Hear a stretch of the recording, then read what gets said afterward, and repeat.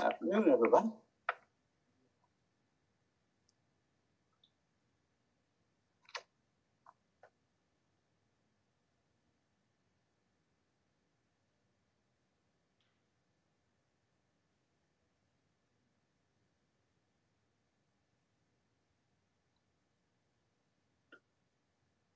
Council's here.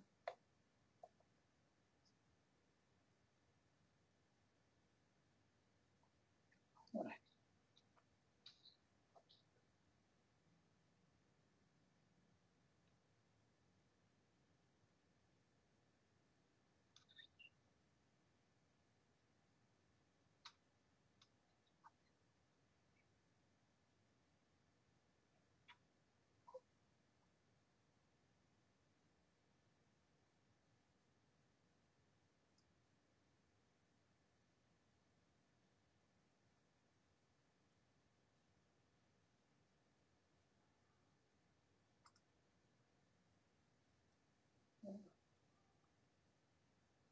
As soon as we have, I see everybody on the screen, names up. Anybody else we're waiting on, or are we good to go? I think everybody council-wise and staff is here, Tom. Okay, very good. Well, then, go ahead and welcome everyone to the November 23rd, 2021 adjourned City Council meeting. Read the virtual rules. City Council chambers remain closed to the public in accordance with Assembly Bill 361. All members of the City Council and City staff will join the meeting via phone or video conference, and no teleconference locations are required. Following alternatives are available to members of the public who wish to watch the meeting and or provide comments to the City Council before and during the meeting. Audio video broadcast, the City Council meeting can be accessed in real time from your computer, tablet, or smartphone at the following link. And we have those links online at the city website. You can watch the meeting on cable Comcast channel 96. You can watch it on the city's YouTube page, and you can join and participate in the Zoom meeting. Turn the page. How to comment during a public meeting. Public comments will be taken at the time of each eligible agenda item. If you would like to submit written comments, please submit written comments by email to cityclerk@losbanos.org or drop them off at City Hall at 520 J Street. If you are a Zoom video conference participant, to comment by Zoom video conference, click the raise your hand button to request to speak when public comment is being taken on an eligible agenda item. You will then be unmuted during your turn and allowed to make public comments. After the allotted time, you will then be remuted. If you are a phone participant, to comment by phone, please call on one of the above listed phone numbers, and they are on the website. You will be prompted to raise your hand by pressing *9 to request to speak when public comment is being taken on an eligible agenda item. You will then be unmuted during your turn and allowed to make public comments. Then press *6 to unmute yourself in order to speak. After the allotted time, you will then be remuted. The important things to remember during a public comment period: all attendees shall be muted upon entry to the meeting. Please do not raise your hand if the item currently being heard is not the item you wish to speak on. We will call for public testimony on each item individually. When the item you are interested in is called and public speakers are invited to raise their hands, raise yours then, and we will call them all in the order they are raised. You may, of course, speak on multiple items, but your comments during each item must address the item currently under discussion. Speakers attempting to speak about items other than the item currently under consideration will be muted and asked to wait for the item they're here to speak about to be called. If there is any disruption to the meeting, the live feed to YouTube and channel 96 will be paused for a short period of time. Once the disruption is corrected, the live feed will resume and the meeting will continue where it left off. So now I will call the meeting to order at 4:04 p.m. and ask Police Chief Breezy to lead us in the Pledge of Allegiance.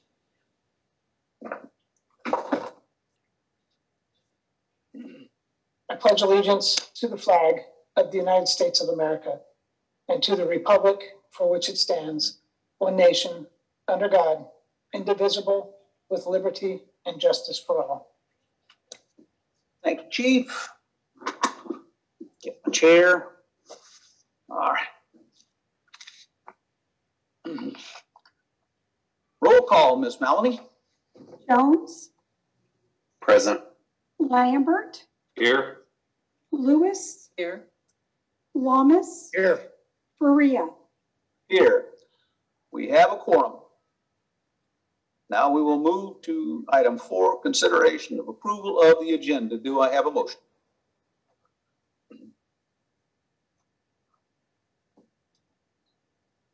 Mayor, Councilmember Lambert. Lambert, Mr. Lambert. I have a motion by Mr. Lambert. Do I have a second? Mayor Yamas here. I'll second that. Thank you. Motion by Councilmember Lambert and a second by Councilmember Yamas to approve the agenda as submitted. Ms. Maloney, roll call. Jones, Yes. Lambert, Yes. Lewis, Yes. Lamas, Yes. Faria. Yes, motion carried unanimously. Agenda has been approved. We're going to go to the public forum now. Members of the public may address the City Council on any item of public interest that is within the jurisdiction of the City Council. This includes agenda and non-agenda items. No action will be taken on non-agenda items. The public may submit their comments via handwritten statement by dropping it in the utility payment box, City Hall, 520 J Street, by mail, or email the city clerk at losbanos.org. Comments received will be read into the record during the City Council meeting. If you are here to speak on the ARPA workshop, item 6, we will take those comments after the staff presentation and as we would in public forum. And so then there would be a 5-minute limit on that as in public forum. And we'll take that after the staff presentation for the American Rescue Plan Act Spending Plan Workshop. Are there any public, would anyone like to speak in the public forum? I see no hands raised. Ms. Maloney, written comment? I do have 4 written emails that I received, but they all have to do with ARPA. Okay, we will go ahead and take those then at that time, since that's the item they are addressing. So I will close the public forum and go to item 6. This is our workshop regarding the city's American Rescue Plan Act, ARPA spending plan. And for that, we go to Finance Director Williams. Good evening, Mayor and Council members. Tonight we have the fun American Rescue Plan Act to discuss and go over. So let's just jump right in. So tonight our workshop goals are to start with an overview of what ARPA is, share the results of the community survey that we provided for about a month, a little over a month, to the community to provide feedback. I'd like to inform you on what some of the eligible expenses are that we can use the funding to and then also get council's feedback on what they think of proposed uses and if they have any other uses that they want to discuss. And then finally, we can focus on the funding that is remaining that hasn't been assigned. So tonight, what we're going to go over with the eligible expenses are 4 different categories of eligible expenses. And within each one of those categories, there's another range of categories. And each of those categories are quite restrictive on what we may or may not do with the funding. So we'll be discussing that along the way. So first of all, ARPA was established to address the impacts of COVID that they have both on the community and on the city itself. It was signed into law on March 11th, 2021. The American Rescue Plan Act, or ARPA as we call it, provides relief to respond to the coronavirus, including aid to local governments in every city, town, and village in America. The city of Los Banos itself was awarded $9.8 million. We did receive our first payment of about $4.4 million in July of this year, and we are set to receive our second payment in July of 2022.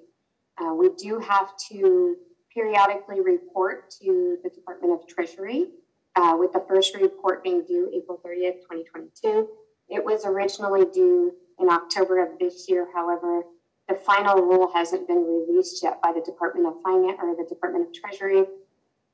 and they pushed back the reporting requirements for any use.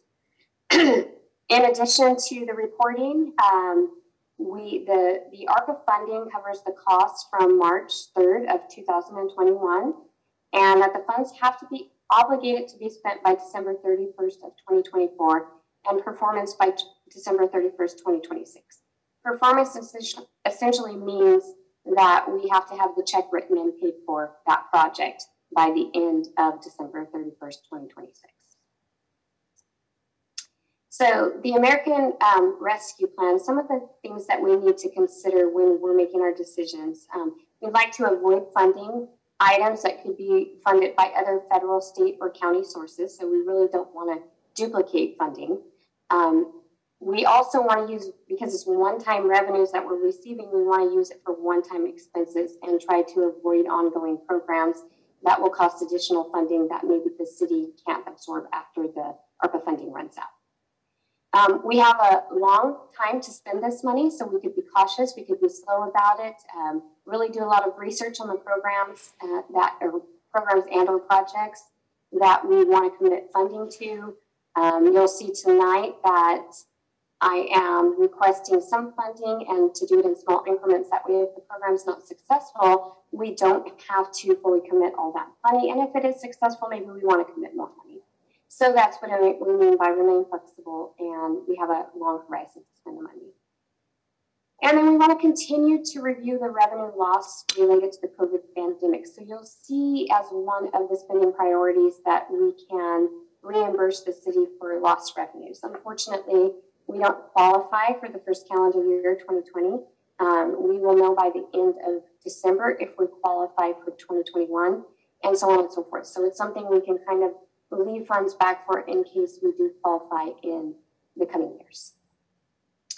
So when I mentioned that we don't want to duplicate funding, some of the programs that are still in existence for COVID assistance and some that have already been expended is what I mean when I say we don't want to duplicate the funding. So current funding that's available are rent and utilities. These are state programs. I'm happy to say that just today we received a couple of checks of assistance for some of our utility bill payers.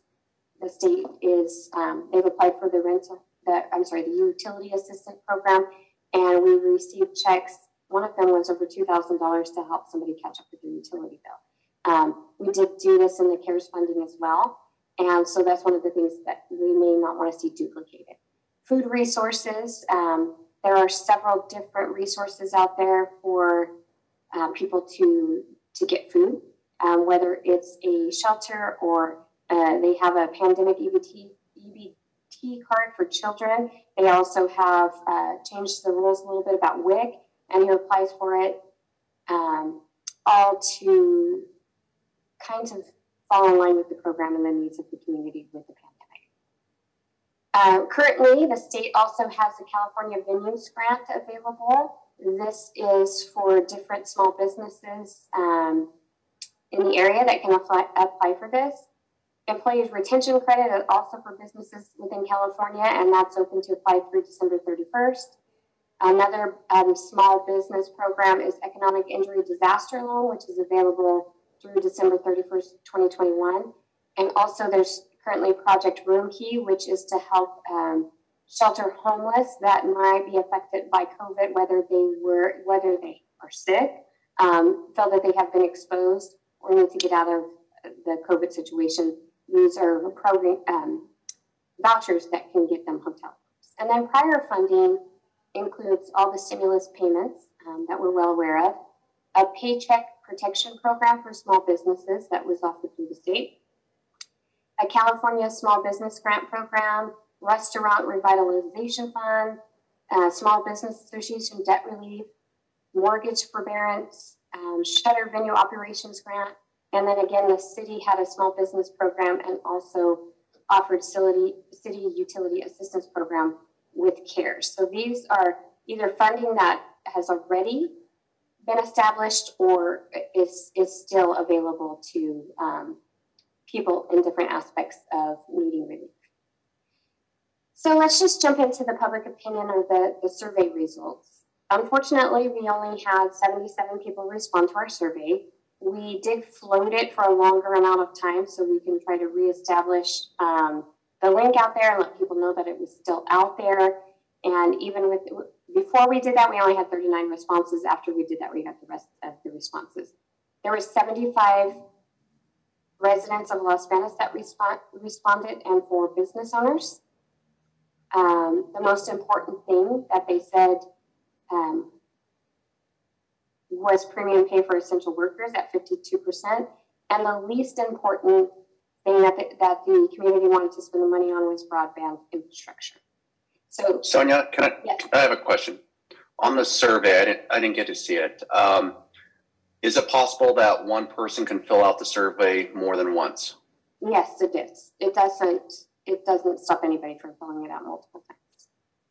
Okay, and thank you. In the staff report, included with the staff report, there was an ARPA funding community survey results, so it shows all the results for the questions. The chart that's being shown right now, one of the questions that we asked are, what are the 3 things that are most important to the respondent? And as you can see here, 51 people stated that premium pay for essential workers is what was most important. Coming in second was cover the payroll for eligible city public employees, and this would be anybody who's responding to COVID. And then spend the money on public safety at 29 people responding. So again, each person had 3 responses on this particular question. And then the least important items were rental assistance, housing programs. 3 people skipped the question, and those all came even. So unfortunately, we didn't get the results that we had hoped for. We thought more people would respond to the community survey. We left it open for an extra 2 weeks, and we just didn't get the response that we were hoping for. So just jumping into what we can use the funds for, there are 4 different categories, as I mentioned before. The first category is to respond to the public health emergency or its negative impacts. So by responding to the public health, that means that we could spend the funding on mitigation efforts of COVID, medical expenses, behavioral health care, and then certain public health and safety staff. And this is where paying payroll for employees that respond to COVID falls into. Part of category 1 also is to address negative economic impacts caused by the public health emergency. This is where we would include harms to workers, households, small businesses, all impacted industries or public sectors that are impacted by COVID. The second category is to provide premium pay to essential workers. And as council remembers, part of the negotiations, we did address that. And you'll see a slide later here that shows the breakdown of what essential workers will be receiving.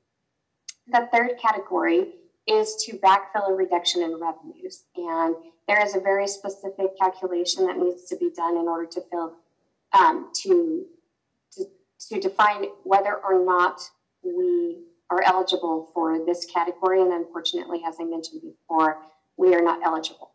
Category 3 has the most flexibility to spend the money in. Because we are not eligible for it, it makes it a lot more restrictive as to how we can spend the funds. And then finally, the fourth category is to make necessary investments in water, sewer, and broadband infrastructure. And these are items that we'll go over in more detail a little bit later.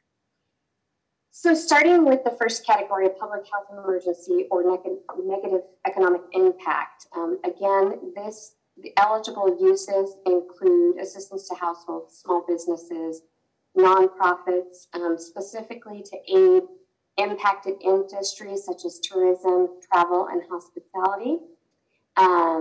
Negative economic impact, we can assist households, support for small businesses, and hospitality sectors. Some of the items that we are promoting or asking for funding under this category include the RAD card program. The RAD card program is essentially, and we did discuss this a little bit before, it's essentially a app-based program. So if somebody wanted to participate in this program, they would download an app to either their iPhone or whatever type of smartphone that they have. The app would then allow that person to go to Los Banos. It would show them all the different small businesses that are participating and where the funding can be spent. If they put $50 on their card, then they would be matched an additional $50. So instead of having $50 to spend at a store downtown, they would now have $100 to spend at the store downtown. One of the benefits of this card is that it has immediate spending impact. You do not have to spend the entire $100 at one store. So you can spend $50 at one store, you can spend $50 at another participating store. You are allowed to buy the card in $25 increments. So it's $25, $50, $75, up to $100, and you will be matched up to $100. It does have a long-term benefit to small businesses. So this makes people more aware of businesses that maybe they didn't know were there before. And so now they realize that it's there, and now maybe they want to go back and spend more money at that business. So that is one of the Can I ask a question? The council tonight is to Ms. commit. Lillian? I'm sorry? Yeah, I have a question in regards to the RAD card program. You said spending the money downtown. Is this for any business, whether it's downtown or on Pacheco Boulevard? If they apply to be in this program, the money can be spent there? That's correct. We set the parameters to the type of businesses that it is. So I just mentioned downtown as an example. I'm sorry, but yes, we can spend it. It's up to the business to participate. So if the business would like to participate, then yes, it would be citywide. And it limits spending to the city of Los Banos. So when you go on the app, it'll show you the stores that participate, but you have a special code for, so if I were to buy money in both Newman, Lodi, Los Banos, I would have a different scan for each city to ensure that the money that Newman gave me isn't being spent in Los Banos and that my Los Banos funding isn't being spent someplace else. So it's very specific to the town that's here. It can only be spent in our town with our participating vendors. And it is monitored outside. They do all the monitoring. They pay the businesses, and then we get a reporting on how the money is spent. So the proposal is to give to fund this for $1 million. Ken, do you have a question? Yeah, Mr. Lambert? So for per individual for each program, you said it was up to $100. They run out of that $100. Are they able to buy back into it again? No. It's just one time buy per person? Yes, that is correct. And I was going to check with the RAD card if this program is funded to see if that's something maybe the city could opt out of if we wanted to allow them to do it more. But the way the program is run right now, it's $100 limit. So you spend $100 of your own money, you get $100 of the ARPA funding. So the proposal is to fund this program up to $1 million, and the hope is to do it in either 250 or 500,000 increments. This way, it ensures us that if the program is successful, we can add more funding to it. If it is not successful, after the first $250,000 or $500,000, we can back out of the program and not continue on. So it gives us a little bit of flexibility as to whether or not we want to continue with the program. The second proposed amount is to invest in technology and equipment. One of the allowable categories under Respond to Public Health Emergency is to allow public safety to purchase things that help basically, effectively respond to the increase in crime and violence because of COVID. So it allows us to buy technology to help respond to this. So what we're asking for is $100,000 at this point in time.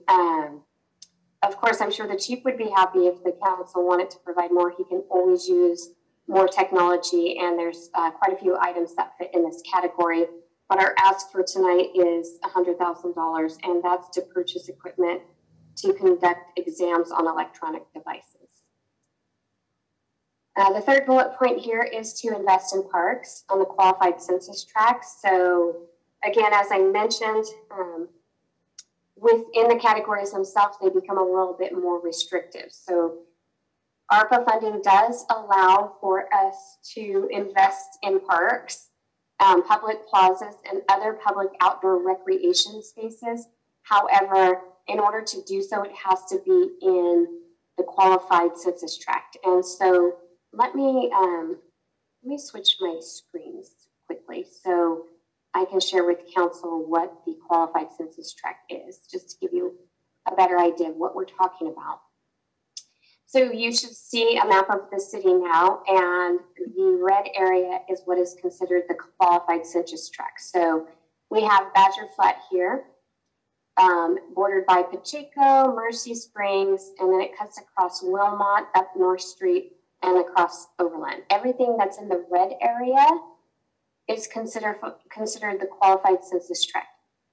So the ask tonight is to it's for $200,000, and that's to help either replace the existing park equipment that's along the rail trail. So we have fitness equipment down the rail trail now.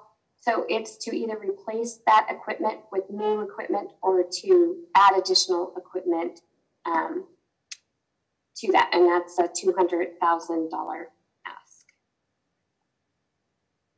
Let me go back to my presentation here. Sorry, bear with me, please.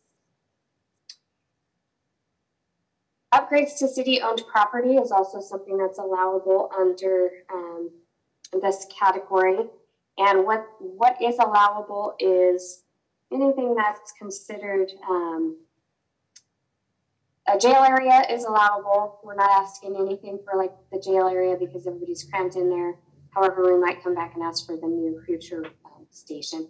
But what the ask is tonight is upgrades to city-owned property, and it has to do with the HVAC systems. So we can go through the city, look whose HVAC systems are poor, and then replace them accordingly. So obviously it filters the air. It's better for breathing. It's better when we're packing everybody in a workspace for the flow. The next one is the employee COVID testing program. So as of right now, we are not required to test or make sure everybody has a vaccine. However, I'm sure you're all aware that not only have the feds, tried to make this mandatory, but if Cal OSHA implements that the city has to mandatory test to allow employees to come to work, that cost would need to come from someplace. We did some research because the school district is currently doing it, and preliminary estimates are that it would cost us over $1 million to do this for a year. So we are asking to allocate $1.5 million potentially for city employees to be tested weekly in lieu of having a vaccination. And then also homeless assistance program. So as I mentioned, we do have Project Room Key, and we do have temporary shelter that is funded through April. However, this is in addition to that. This is people that maybe don't fit into that temporary shelter. This is so the city has their own response to COVID.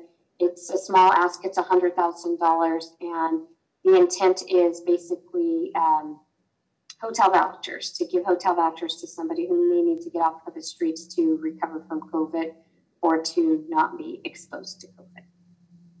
And I know this is a lot of information. We do have 4 different categories to go through. Now I have the camera view. I wasn't seeing the camera view before, so if you raise your hand, I will be able to stop and answer your questions. So moving on to category 2, this is, yes, Ken? Mr. Lambert, I see Mr. Lambert's hand up. Just to follow up on that question earlier, is it possible that this can be changed per person? If, or is it just going to be limited to one person? One-time use, up to $100. Oh, on the RAD card program? Yeah. So right now, yes, it's limited to one person, one use. You can get up to $100. So if you decide to do $50 and get your $50, you can come back and get $50 later, but only up to $100. Okay. The only reason why I asked that is we only get 100 people that ask for it, throughout our city that want to, participate in this program. But they may want to continue to participate in the program if nobody else is participating. I just wanted to see if that was able to be changed, just in case. It's something that I could reach out to the administration of the Rad Card program, but I'm not aware of any other agency that allows that. So I'm not sure that they do, but I will double check if we decide to participate in the program. I do have to bring, this is just a workshop for everybody to give them ideas on what we should spend the money on. I am asking for direction tonight on some of the things that you would like to see come forward. So if this is one of the things that you would like to see come forward, then I will have more information when I bring it back to council for approval. Okay, thank you, Sonia. And that'll be one of the items, Ken, that I will make sure to have the answer for you. All right, thank you. Thank you. And Ms. Lewis. Thank you, Mr. Mayor. Quick question on the RAD card, Sonia. You can buy up to $100 and get a match for $100. So if someone's buying that card, do they have to designate where they're going to spend it, or can you spend it? I heard you say you can spend money at one store or another, but you don't have to designate how much is going to be spent at any store until you make that purchase. Am I correct? No, you're right. It's basically like a gift card. You get a barcode to scan, and if I want to go spend $15 in one store and $75 in the next, I can definitely do that. Okay. You don't have to spend it all in one day. As of right now, there is no limit. It wouldn't expire. So you have time to go, out and do all your shopping, and it wouldn't expire. I have one from a different community that I visited one time, and I still have, a few books sitting on there, and I probably won't go back until I'm ready to do Christmas shopping. So it's out there ready for me to use. Thank you very much. And it works in both restaurants, some of the businesses. In fact, if you want a sneak peek, some of the businesses are anywhere from a boutique jewelry store to clothing stores, restaurants. I honestly picked up wine with it in Lodi. It has a wide variety of uses. So it's just up to the store and whether or not they want to participate. I've had lunch on it, so it's a vast variety of what business wants to participate. Thank you. Mr. Yamas. Thank you, Mr. Mayor. Thank you for that presentation, Ms. Williams. I had a question regarding which stores, or is there a restriction on which stores can participate and which stores cannot? So yes, we would put the restriction on what stores can participate, and we would limit it to small businesses. So obviously stores like Target, Walmart, the big box stores like that, they wouldn't be able to participate. We can do it by the number of employees that they have. We can do it by revenues. We could just do it by parameters of the city. There's a lot of different options that we are allowed to set to ensure. Now, most communities have a vibrant downtown where it's almost limited to the downtown area. But as I mentioned, I've used the card in Lodi, and Lodi is pretty much spread out everywhere. And I've used it all over, the same as the city of Turlock. They have it in both their downtown area and outside of the downtown area. So it's up to the council and how they want to set the boundaries. But RAD Card's intentions are not to include big box stores. Very good. Thank you very much. I was concerned about that, so that puts my concerns to rest. Second question I have would be, we're concerned with this program would be that some businesses were just starting off and people weren't aware of them. They were very negatively impacted by it. My concern is that there'll be a congregation to a select number of stores, and the intent here is to help the entire business community that was affected. And so again, you can't control where people will buy, but generally people will return to the same stores. And I'm just concerned that some of the businesses out there may not benefit from this program, where the intent or the spirit of the law is to help all the businesses that were impacted by COVID. So I'm not sure how we can mitigate or address that. So the reason why I proposed this program versus a small business assistant type of program is because we did try that with the CARES funding. We set aside $50,000. Of course, we didn't have this much funding when we had CARES, but we did set aside $50,000 in funding for small business assistance. There are a lot of restrictions, as I've mentioned, to the program. And one of the things that happen in CARES is they have to fill out an application and they have to prove that they've been impacted by COVID. I believe that I received 5 to 7 applications and I awarded 3 grants in the amount of $250 each. So I didn't feel like it was extremely impactful. I didn't get the response I was hoping for. That is also an allowable program here in ARPA, but because it has the same restrictions as far as a business having to provide me a profit and loss statement. You know, they have to prove that they have a business license, which obviously we can look up, but that they have all the permits that go along with that. And there's a lot of caveats that go into it, and I didn't think that we would get the response because, of course, we've tried to do this before. Also, researching this, I've noticed that a lot of communities are sidestepping it for the same reason. And I put more efforts into this because it's more of a gift card program. A lot of communities were having a lot of success with the gift card program, specifically the RAD program. Communities started out with private funding. So they had sponsors when this first started in Modesto. They had private sponsors that started the program. And then they went on to use CARES funding to do it. And it's so successful that they re-upped it again with ARPA funding.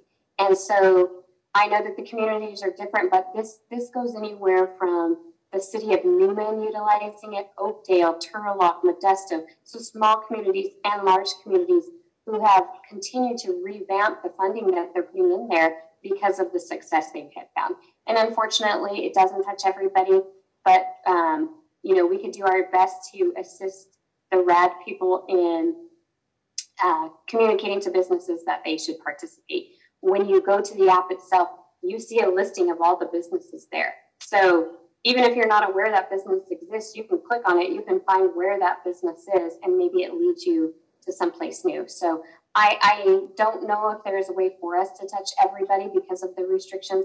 I felt that this was more beneficial than other programs.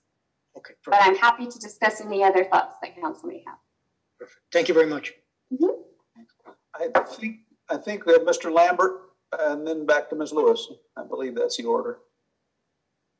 Thank you, Mr. Mayor. Hey, Sonia, the procedure for the businesses to participate, have we already come about how we're going to present this to the businesses, or is that something we're going to discuss also? The RAD Card program? Yes, ma'am.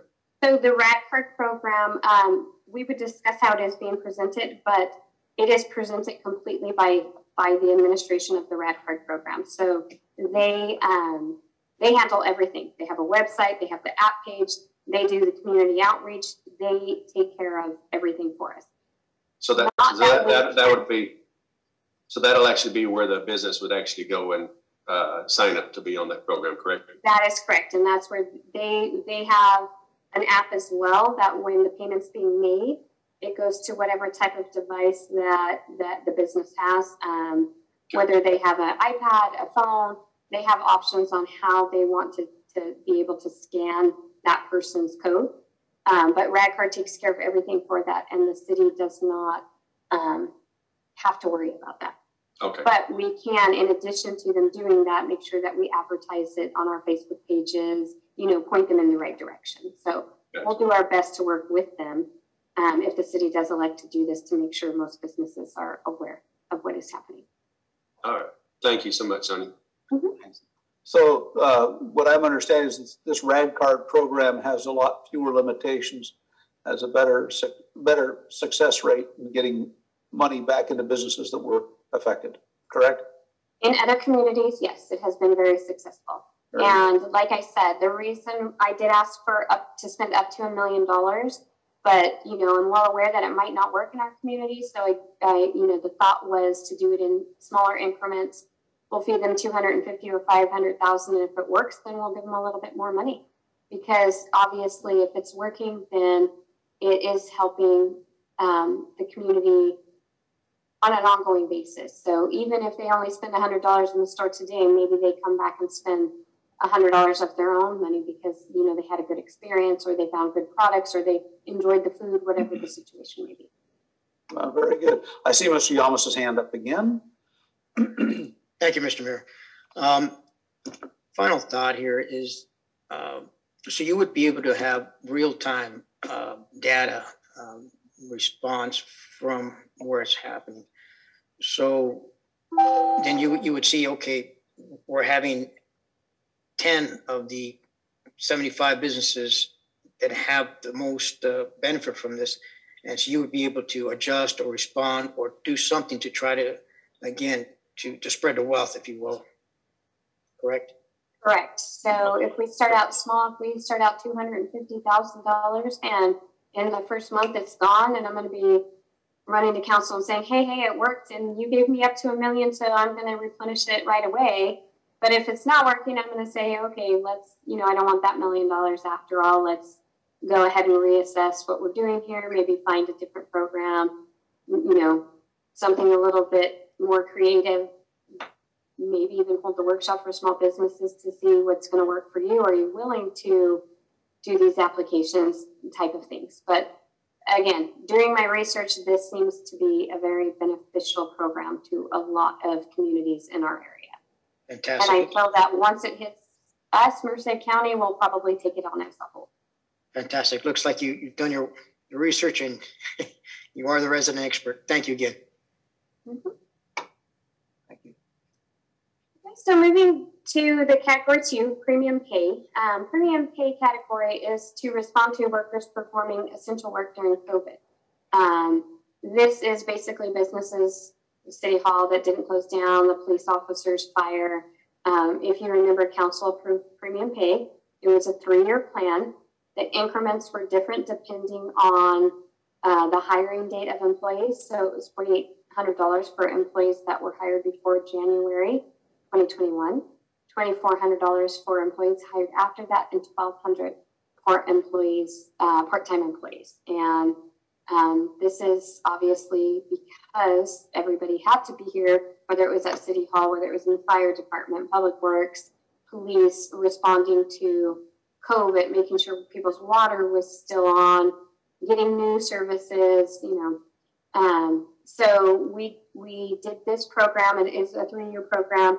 The total amount that has already been allocated to this is $1.7 million. We may come in under this amount because as employees change, then, the categories would drop down, or we have fewer employees, perhaps it'll drop down. So we may spend up to 1.7, but it will not be more than 1.7.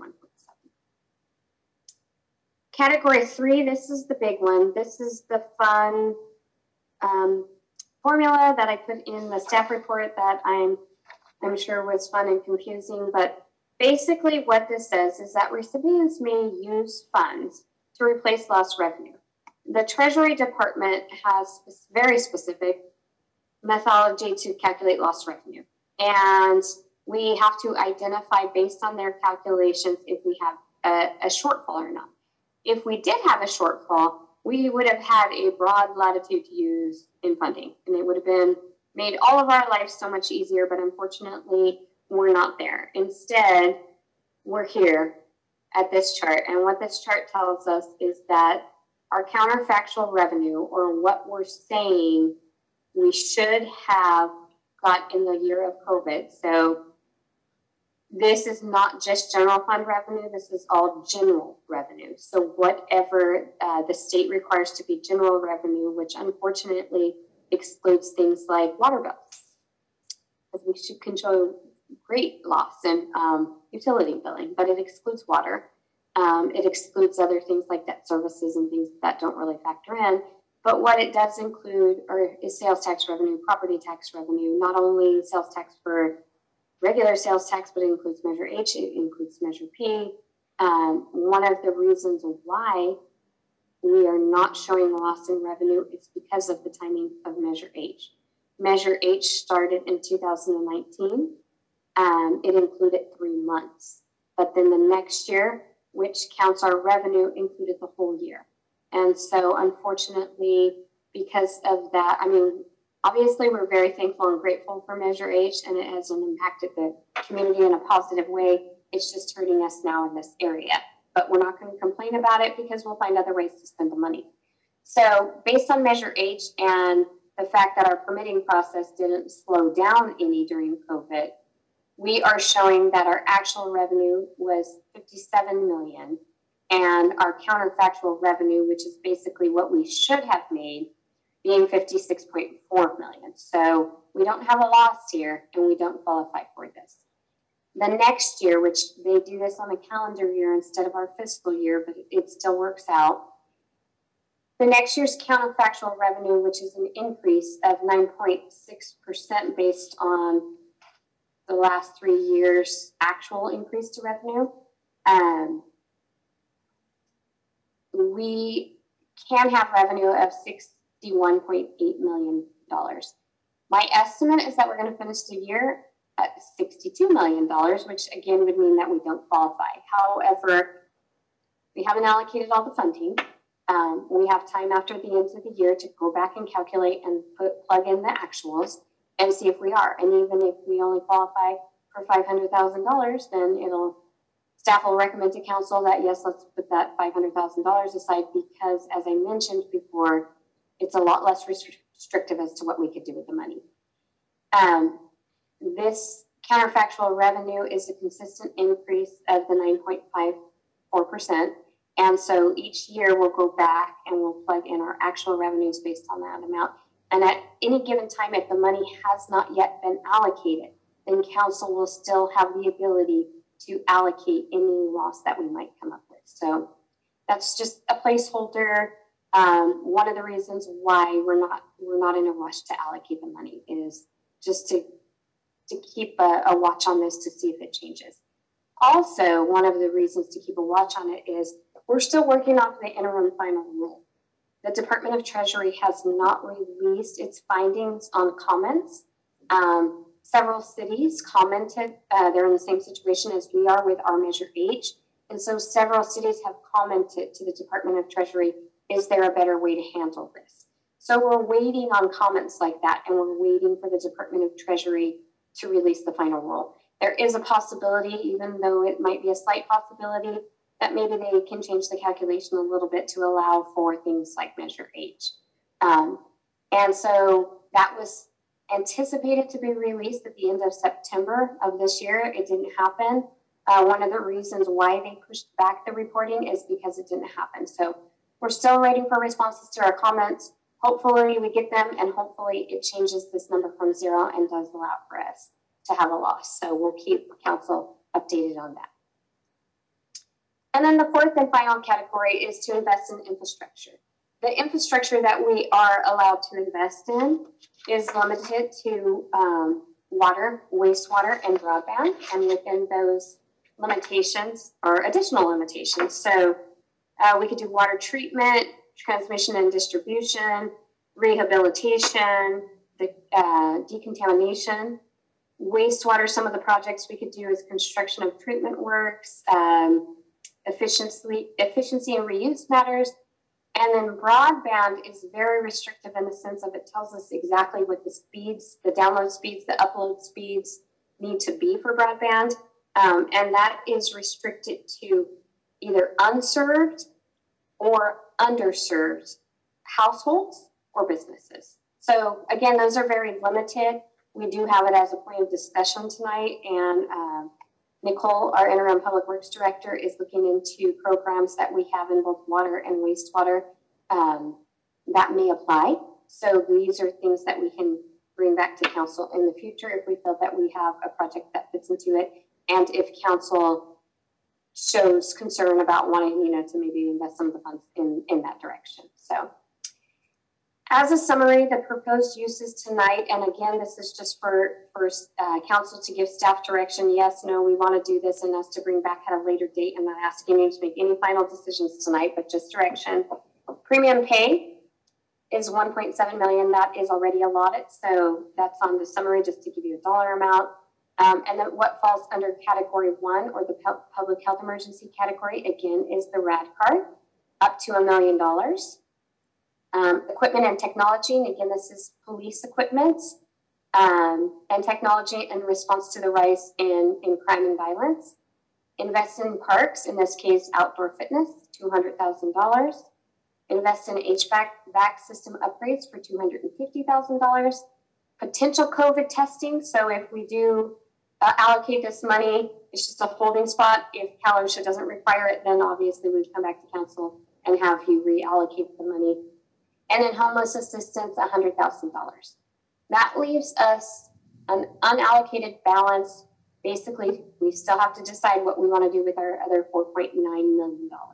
Again, I mentioned some of the things that we can do are water infrastructure, wastewater infrastructure, broadband, and then I'm happy to talk about any alternative projects or suggestions that council might have. In fact, I think that's a good time to do it. So maybe we can get a little bit of feedback on what is proposed here tonight, what you council would like to see move forward, if any of these items.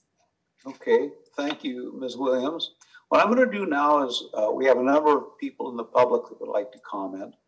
And so if you would raise your hand, if you would like to comment at this time on the ARP funding, I'll look for raised hands here and call upon you if you're still there with us there. So I see Ms. Valadeo has opened her camera. If she'd like to speak, go ahead and unmute there if you would, Dana. Well, I was going to let Lori go first, but I'm sorry. I'm sorry. Oh, there's I see a hand raised. So, Lori, are you going to go? Sure. Do you want to speak? Yes. Okay, very good. All right. So, go ahead, Ms. Bellotti. Okay, can you hear me? Yes, ma'am. Okay, good. Okay, you know, I didn't respond to the city survey because when I read it, I felt it didn't give anyone a chance to address the need for our residents for recreational amenities. And there really wasn't a place for that on there. I would like to propose that a portion of the ARPA funds go towards building public pickleball courts in Los Banos. This may seem like a trivial request compared to the problems we need to solve in Los Banos, but recreation for Los Banos residents should be a consideration in the big picture. If you look at the amenities Los Banos has to keep our residents healthy and happy, you will see that we don't have a lot in our town. Please consider the ways that access to public pickleball courts could help many of our community residents recover from this pandemic. I want to refer to the ARPA document because I read it after I tried to do the survey, and maybe you can better understand my rationale. There's under the temporary nature of APRA funds, there's a section that says investment in critical infrastructure is particularly well-suited use of ARPA funds because it is a non-recurring expenditure that can be targeted to strategically important long-term assets that provide benefits over many years. However, care should be taken to assess any ongoing operating costs that may be associated with the project. Pickleball courts are, once they're built, they're a non-recurring expenditure. They're taken care of by the people who are using them. And there's also a place that would be number 3, respond to the public health emergency or associated negative impacts. I heard down under number C, letter C, I heard something mentioned about a fitness track on the rail trail. And that was under investments in parks in the qualified census tract. Programs and services designed to build stronger neighborhoods and communities to address health disparities. Investments in parks may be responsive to the needs of impacted communities by promoting outdoor recreation to mitigate the spread of COVID-19. The funds will be used to build an outdoor fitness court. This is where I feel pickleball courts would be a very good use of extra funds from ARPA, because it's going to help people's health and activity level and social fitness in our town, and we really need that. So I would like to propose that a portion of the funds go towards building public pickleball courts. Please consider the need for people to become active and social after this devastating pandemic. Also consider how the presence of public pickleball courts would increase business in our shops, restaurants, and hotels. Pickleball courts, active pickleball courts in the, I think you call it qualified census tract, could also prevent crime in the area. And so that's my rationale for thinking about recreation, and not just pickleball, but other recreation amenities, spending a portion of these funds for that. Thank you. Thank you, Ms. Bellotti. And nothing any citizen ever brings to this council is ever trivial. So whatever anyone wants to bring, you bring, because we want to know. Mr. Lieb's hand was up next, I believe. Yes, thank you very much. Can you hear me? Yes, and I like your background. Thank you very much. So most of you know me, but for the record, my name is Gene Lieb, and I'm the former publisher of the Enterprise for the past 20 years.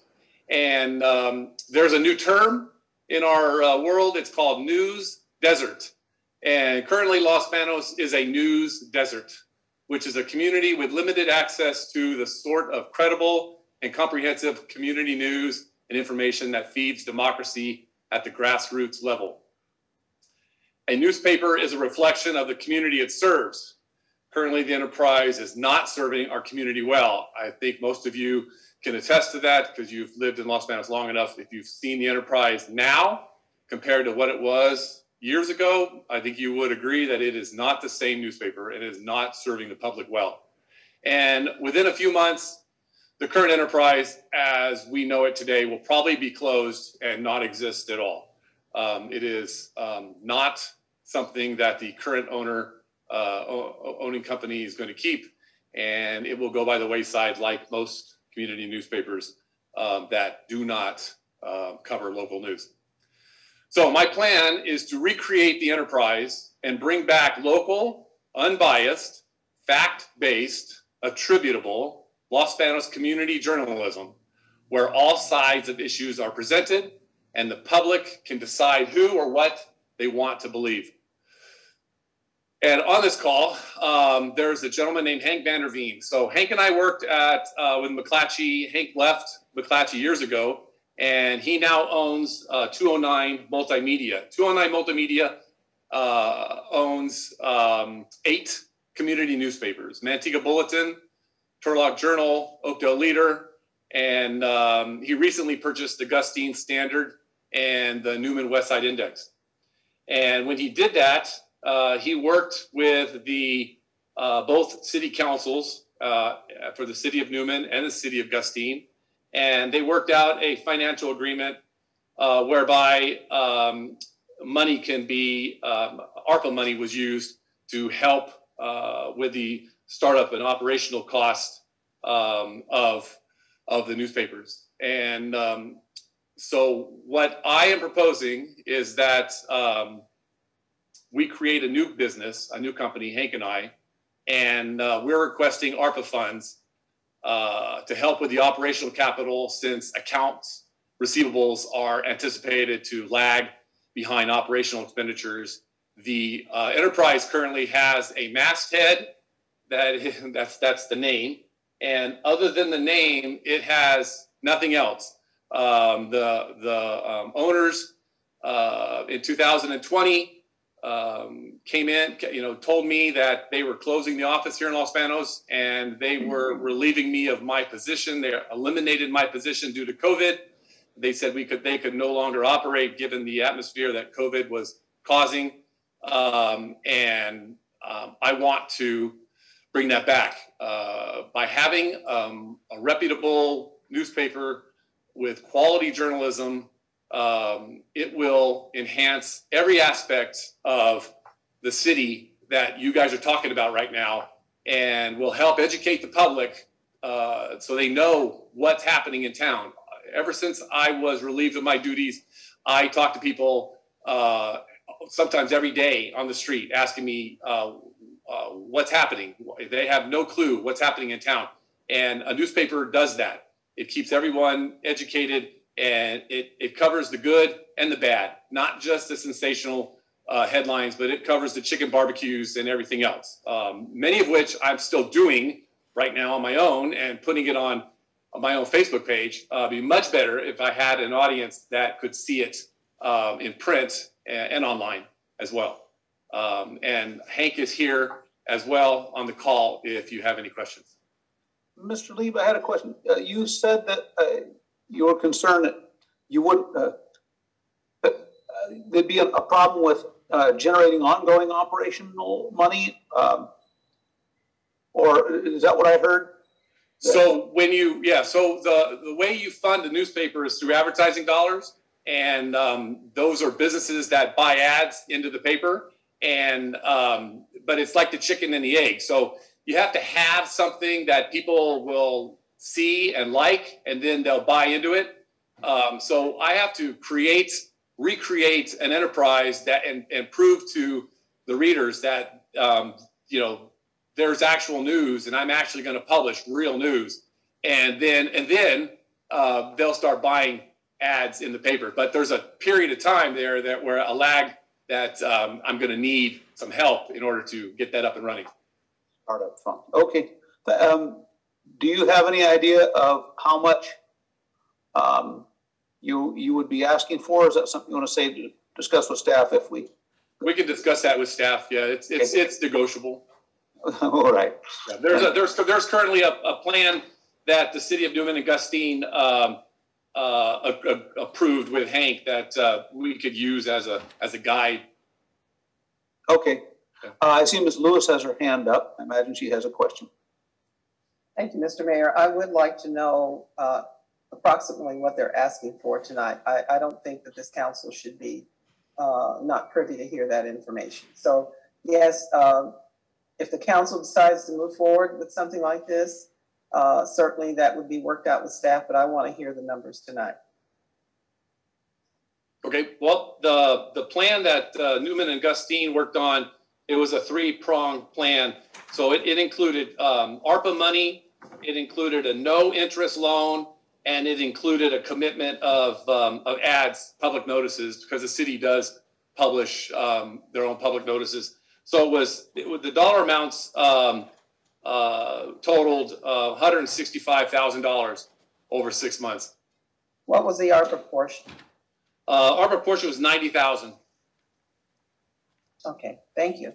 Thank you, Mr. Mayor. Thank you, Ms. Lewis. Thank you, Mr. Lieb.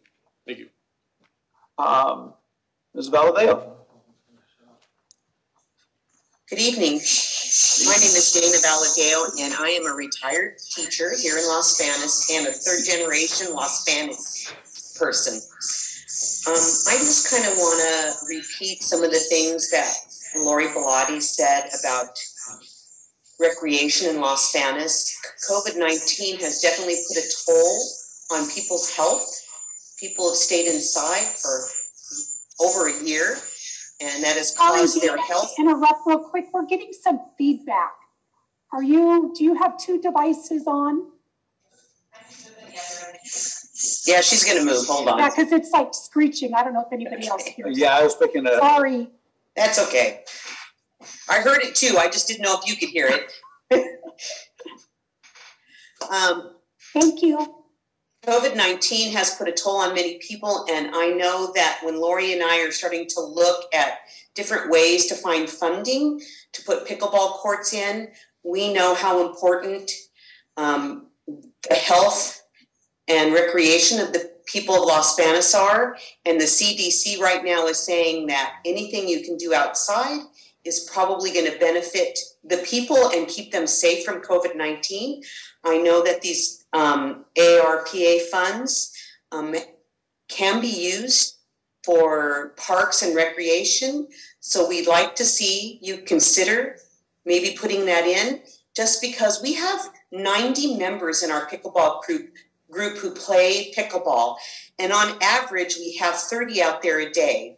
So, you know, I'm thinking of your exercise track, and I don't know how many people use that exercise track in a day, but I know there are dozens of people who play pickleball every day, and it would be just outstanding if we had some public courts for them to play in and keep that activity. I know during COVID, I'm lucky enough to have a pickleball court at my house, so I wasn't having to play in a group, and I can go out with my husband and hit the ball back and forth, and I don't know what I would have done without that health factor for me to be able to stay in shape and stay sane and not be inside my house all the time.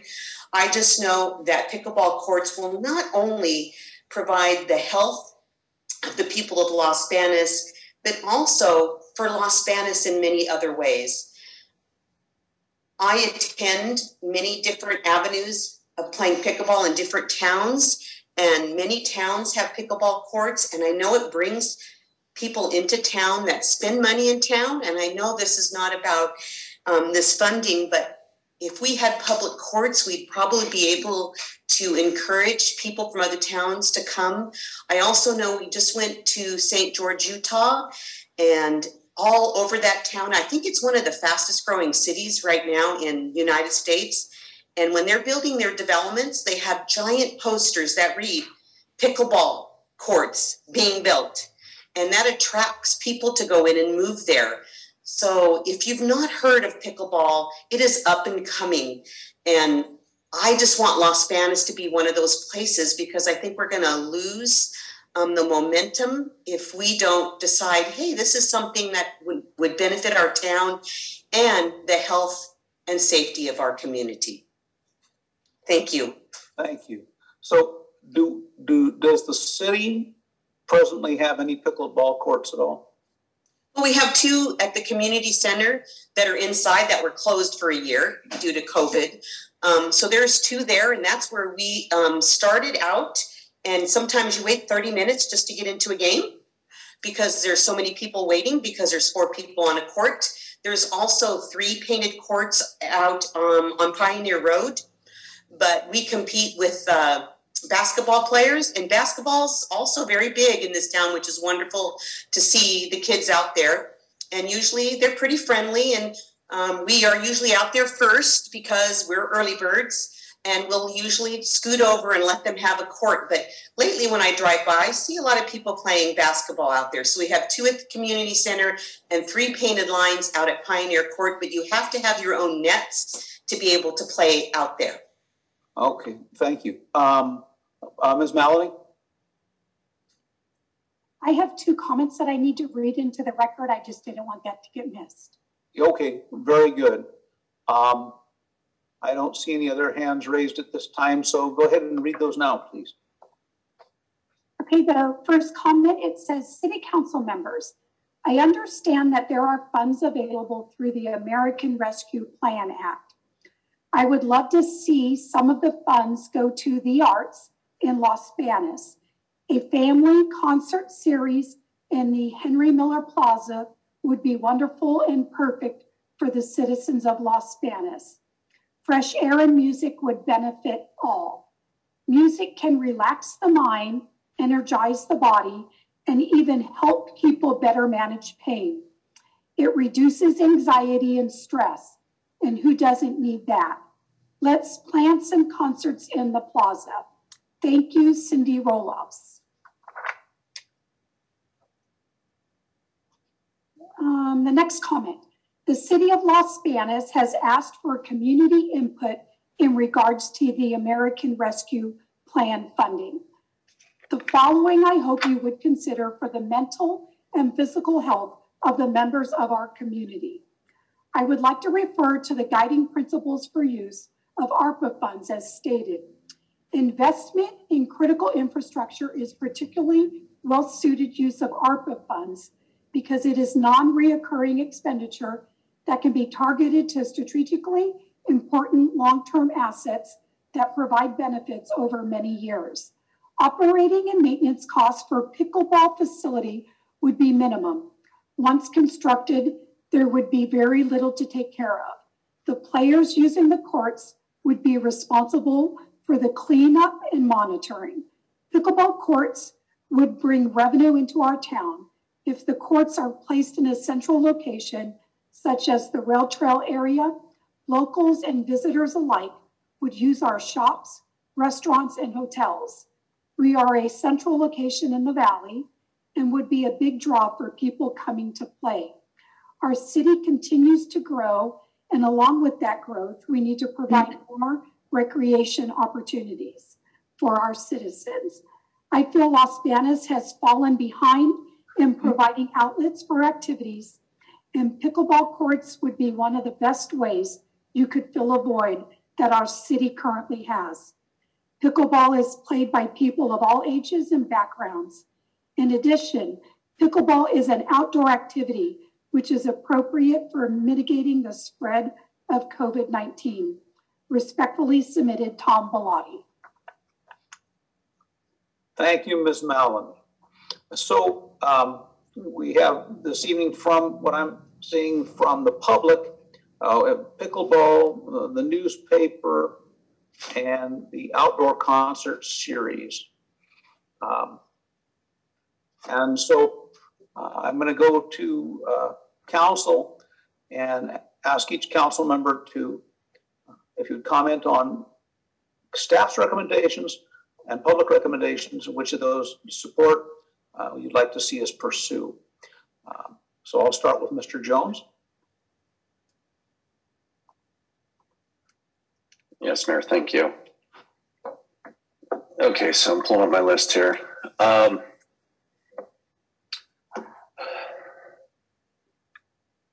So as far as equipment and technology, is that 100 grand, is it just for PD, or is that being split with fire department? Does the fire department need anything as well? Sonia? It's based on the response to crime and violence, so it's not for the fire department, it's strictly for police. Okay. Okay.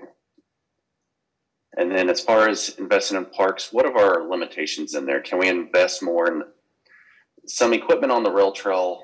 It's probably just going to fall apart like the last stuff. It just, I don't know if it's really getting used or if it's really vital. Can we invest in more of the infrastructure aspect of some of these recreation locations? Because let's just face it, if we're going to put pickleball courts in at some point down the road, hopefully sooner than later, we're going to probably need bathrooms. We're going to need a parking lot. We're going to need curb gutter, lighting, things like that. You know, the way I see it, to be all honest, a lot of times with recreational activities, they go in trends, whether they last 5 years, 10 years, 50 years. But if we have the infrastructure in there, we can always wipe the surface clean and put a different recreation on there. So I'm curious on how much of that we can use for some of the vital, costly infrastructure. So on the recreation side. We can make adjustments to, basically it could be investments in parks and public plazas. It's pretty general, but where it's not general is the communities that we can do it in. And again, I closed out my map. So we do not have a lot of parks that are in those areas. Can you all see my map now? Okay. So the red area is where we're limited to doing these investments in parks and public plazas. So it does include the rail trail. It does include Colorado Park and a couple of the other small parks. Page Park, is that what it's called? Page Park. What else is over there? So I was kind of more thinking kind of down on one of our properties, we're going to plan on getting maybe something on the rail trail, somewhere where it might make the most sense on there. Since that land does need to be developed, we can't use it for housing. It seems like a recreational activity probably would make the most sense on that land, because I think we'd have the less restrictions. But and we are also limited to what we own on that land. So unless we're willing to purchase it, because we don't own all of it outright. Some of it is for governmental use and some of it is to be resold. So if, for instance, we decided we wanted to put a pickleball court on the rail trail, we would have to have a big enough area. And you know what? Let me see if I have that PowerPoint. I brought it up when we were talking about this. Okay, let me share this screen with you. So this is, if you guys remember, when we split out the parcels, A is where the rail trail goes along by Henry Miller Plaza. Henry Miller Plaza and the area adjacent to it on the corner of 7th and H Street are governmental use. That obviously is big enough for a pickleball area, but based on last week's council meeting, there's plans for it.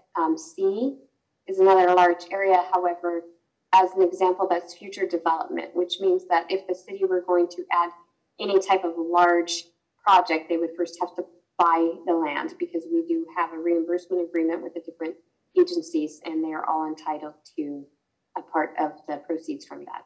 Moving down further on the rail trail, the same goes here. So this B area here is governmental or future development and would have to be purchased. The rail trail itself is owned by the city. The workout equipment that's along here fits into these areas that are already pre-existing. Just to show you another parcel, again, the city owns A and would not own B. So those are just some of the examples along the rail trail, that in order to do too much on the rail trail, then it does start getting into the discussion of purchasing the property. Other areas. Will we be able to use these funds to be able to purchase some of that property for future recreation? We cannot. No, we can do it for infrastructure. We cannot do it to buy property. Okay, just for the infrastructure, the improvements on the property. Yes. Okay, so that's not an immediate fix then for. No. So another park that is in that general area of the QCT is Colorado Ballpark. Now, we did apply for a grant for that park. If the park comes through, I don't know that the grant completely covers the amount of money that we need. We may need additional funding, in which case ARPA can pick up the funding for Colorado because it falls in the QCT. Okay, I know one concern with Colorado Ballpark is just the winds that pick up. It blows that wiffle ball all over the place. So if we are going to designate that area for pickleball, it just keep that in mind. No, I wasn't suggesting adding pickleball. Okay. In fact, I don't know that it will fit. I just mean the improvements that we already need to make to follow Colorado to bring it up to date. So pickleball in general would be difficult based on our constraints that we have with this funding right now. We'd have to find alternative funding source. We would have to figure out how to fit it in the QCT. So in order to do any type of park investment, it has to fit into that QCT. So it is limited there. Again, if we've qualified under revenue reimbursement, it would be a little bit more lenient, but we don't. So here we are trying to fit it into that red square. Okay. Well, I know you staff, you guys are kind of tackling this, and you guys get a lot bigger picture of what us as council gets when trying to select sites and exclude certain sites. So I just, it'd be nice at some point in the future, and it may not be with this funding, to be able to put pickleball courts in. I'm not a pickleball player, but I do see the advantage to Las Banos by having something pretty nice out there, because let's face it, these pickleball players, they go crazy over this stuff, and people come in or they travel all over to play these different tournaments. And I'm thinking these are people that might eat at a sandwich shop or stay at a hotel. And these are things where we might be able to collect extra tax on. So that's where I'm kind of looking at it as far as what can we make off this in the back end. Sure. And I understand. And if council wants to give staff direction to see if it fits someplace in this red square, staff would be happy to do so. Okay. If there's something, I'll let you guys brainstorm on that. If there's something that may work, and if you guys can reach out to the pickleball community and ask them, maybe some tips and things like that, because again, they know that sport really well, where it may work, and maybe see if there's any options out there that we might be able to do. Again, and I'm big on infrastructure, but if we don't have the land for it, that's another challenge. So, okay, so I guess that's on the recreation. Wastewater infrastructure. Could we add in, say, sewer and water to, say, a business park that's not master planned yet? Can we start working on planning that with these dollars, or it's only in those areas? No, the qualified census tract does not, the water projects do not need to fall in those areas. This is a separate category. Okay, so one of our biggest issues for attracting big business is having utilities or having shovel-ready dirt. right? And that would include utilities up to the property or close to it. Now might be the time to start discussing that. So you want to do new business development? I think the whole idea is try to use these monies, the monies that we're getting to attract future dollars. That's something that we've never really done before in Los Banos, when we look at things on the front end and not on the back end. I think as far as water systems go, new system development is allowable under ARPA. Okay. So it is something at one of the projects that we could look into for staff, new system. I think that's what you're getting at? New areas? Yeah. Development? Okay. I'm not talking about redoing what we have, but just adding in more water and sewer infrastructure, so it makes it that much easier for industry to come in. Yeah, if we designate like an industrial park. Lean it towards COVID. I have to lean it towards COVID. So I could do my research on that specifically. And when we bring a package back to council, present that. Yeah. So anything that we can do to help, increase what we have or strengthen it to where it makes it a little bit more attractive for big business to come in. Okay. So broadband, that looks like it's just limited to unserved and underserved. Can you emphasize on that a little bit? Yes, so it's basically, so it is a duplicate effort. The state is doing a lot of things with broadband. School districts also got broadband money. So again, this is a duplicate effort. As far as underserved homes, it's not really something that the city could reach out to because this is an ongoing cost.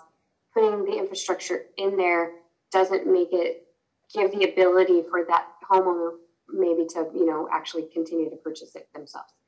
So I think it limits us there, especially with the high costs on the speeds that are required.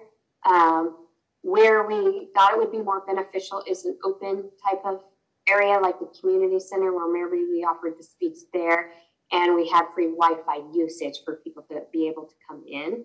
So it's something that we're looking at, something that we're getting quotes on, not only the community center where people can go and use that broadband, but maybe someplace like City Hall that has a lobby area that if people need it to do it, they could come here as well. However, cost-wise and with the system that we're already putting in as far as our point-to-point and things like that, we don't know that it will actually benefit the community, and it does have to benefit the community. So it's an underserved area, the community center, and we would allow people that maybe don't have access otherwise to come in and access it free of charge. So it's something we're doing further research in. Initial research does not show that we have the ability to do what is required of us with the ARPA funds. And it's better left to see. Yeah, it just doesn't sound really feasible and doesn't sound like it's going to help out the majority, especially if it doesn't cover the commercial side too. So, okay. So my biggest things are water and waste infrastructure, improving that so we can try to attract, whether it's adding on new or strengthening what we already have so we can attract big business or support big business. And then as far as invest in parks and outdoors, if we can take a look at, I'd really like to find a home for pickleball courts, and something where, like I mentioned, that if we have the location, we have the infrastructure there to support it, parking lot, bathrooms, things like that, or if we're able to put that in at some point, the sport or the activity can always be changed out every 20, 30 years, depending on what the trends are and what the needs are. So that's how I kind of look at it. So kind of the universal ground. So that's all. Everything else looks good. Thank you, Mr. Jones. That thinking ahead on the recreations and preparing for changes, I think is very important. Excellent. Mr. Lambert. Thanks, Mr. Mayor. First of all, I just want to ask a quick question. Maybe I didn't catch it earlier. How did we come up with that red area, Sonia? So it's basically what we use for our grants when we have the eligible areas. It's Stacy, can you help me out here? Are you on the line, Stacy? Where's she at? Maybe she's not here. So when we applied for sorry, I'm right here. Oh, can you explain the map better for me, please? How it came to be? Sure. So those are our low to moderate income census tract. That is one census tract. However, we are able to capture low moderate block groups in one additional census tract. So the main census tract is, I know it's listed on that map. I believe it's like 22.01. That is one full census tract. And then we're able to incorporate a couple of additional block groups that also qualify for low to moderate income. And that is below the Merced County median household income. Thank you. Okay, so that is how this has been going on for a couple of years, and we go off this map. So that's basically what we're going off now with that map. Yes. For our grant. Okay. Is it possible that could change in the future? To explain how that data, where that data comes from, it probably isn't. That particular census tract does meet those qualifications for low to moderate income, but going beyond those census tracts. So to explain, the city only has 4 census tracts. Going north has a higher disposable income, would not qualify.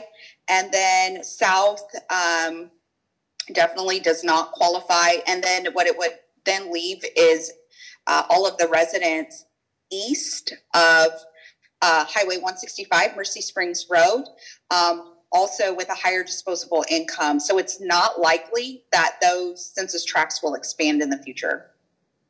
Okay. Thank you for explaining that. Appreciate it, Stacey. Mm-hmm.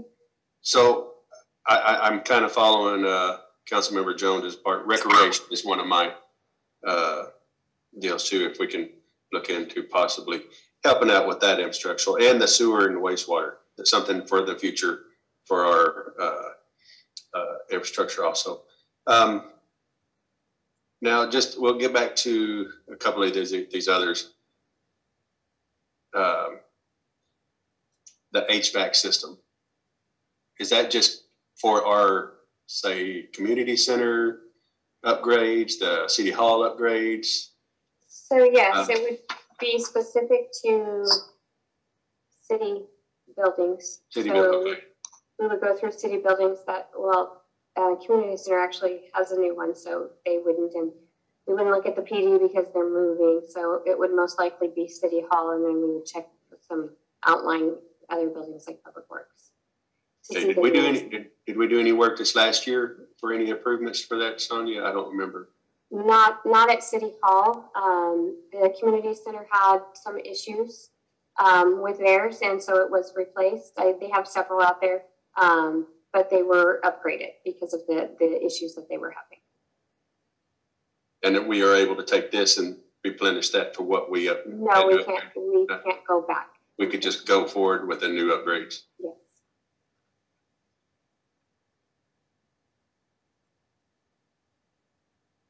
Okay, that's the only questions I had. Anything that we can look into possibly doing with the recreation, with the RAD card, I see this as probably one of our biggest. I think we need to push forward for sure. Right now, that's all I have. If I have another question, I'll come back after a while. But thank you. Thank you, Mayor. Mr. Lambert. Thanks, Thank you very much. Ms. Lewis. Well, thank you, Mr. Mayor. I have just a couple of things. I'm definitely, in favor of the RAD card. I I think that I don't know if we can use part of that money for getting out advertisement to let people know that this is available to be used in the community, because certainly there is a gain for the person purchasing the card as well as the merchant where the card is going to be used. So it's a win-win situation all the way around. Wastewater treatment, I'm not sure if there's anything at our plant area that we can use this money for enhancement on. And certainly if there is, especially as our community grows, I think we're going to, at some point, have to build a plant rather than using the system that we're currently used to filter waste treatment. But whatever we can use to enhance our waste treatment from this federal money that we received, I would like to see that happen.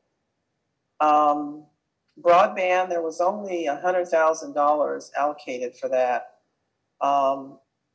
And there was talk about underserved, and there were two categories that I think Councilmember Jones underserved and underserved, and we actually didn't allocate anything. Right, but there was also the two categories you mentioned, but there was a third category, which was businesses downtown.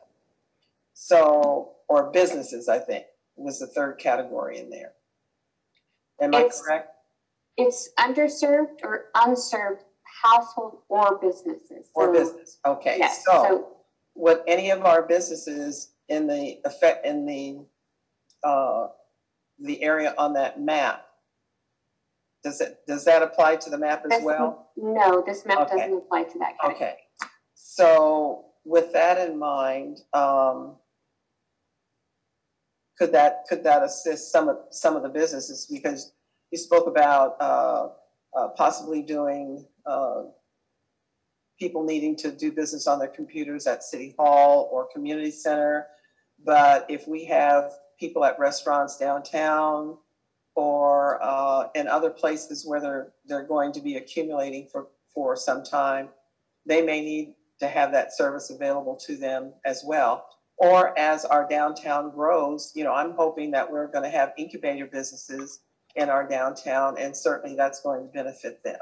So I don't know how that will fit in, but if that's an area that we can investigate and look into for our businesses, that I think that would be an appropriate spend.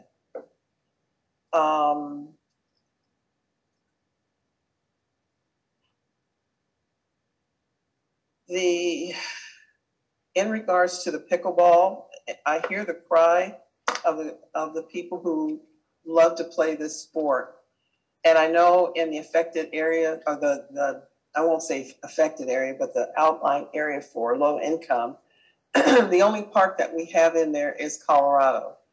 I think Councilmember Jones indicated something about wind over there.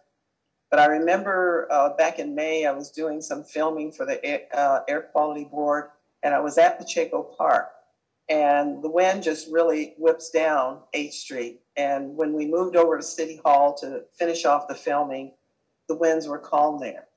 So I don't know that, that particular area would be the greatest area. Certainly Colorado Park has a tennis court there, and maybe there could be some mitigation of taking care of that wind problem if the city and the council decides that's a good area to put pickleball courts. But there is an area already there that is designated for tennis type play. And, I understand pickleball courts are quite a bit smaller. So, it's just an area for consideration. Other than that, I certainly would like to see these courts put in an area where we already have some large major parks. For me, the rail trail, I want to see us build our business infrastructure up more on the rail trail. The city doesn't own a lot of property there, but whoever decides to buy that property may decide that that's what they want to do is bring in more business or some type of industry, a small industry. I'm not talking about big stuff, but I want to see something that's that's going to continue to enhance our downtown. And, you know, we had a project that came to us this past Wednesday at council meeting, which was a very good project. And I would like to see things continue on through the rail trail of that type of, to bring in that type of business or something similar that would just enhance the downtown. And I realize that, you know, we have the community center there. It's a beautiful thing. The plaza is beautiful. It's the center attraction of our downtown. But I'm struggling to figure out in small communities where you have your downtown, who has recreational outdoor activities going on, such as what is being proposed on 8th Street or the rail trail. And I'm not finding anything immediately. And there may be some out there, but I'm just not finding anything that is in your downtown area like that.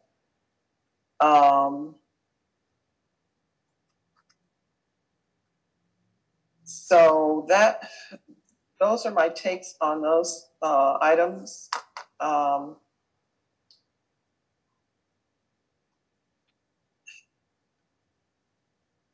In regards to the newspaper request, I have some concerns because newspapers are not something that's growing in the United States anymore. They're on the decline. And that's, you know, I can't say that's why the company that owned the enterprise took it out. Mr. Lee gave us some indication as to why they stopped it, but they're not doing that great either with the other newspapers that are going on. I don't have enough information to even give an